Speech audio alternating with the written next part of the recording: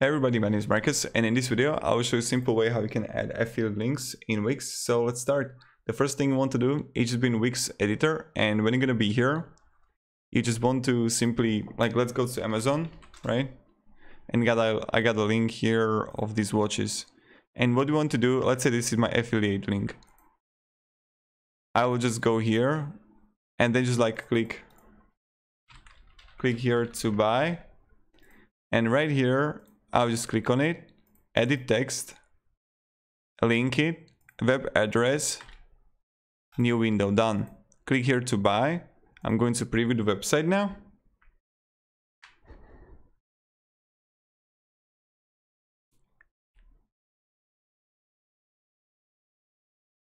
And let's just wait. I'm going to click on it and voila. Here we got it. So this is pretty much how we do it. And thank you very much everybody for watching. And have a great day and goodbye. See ya.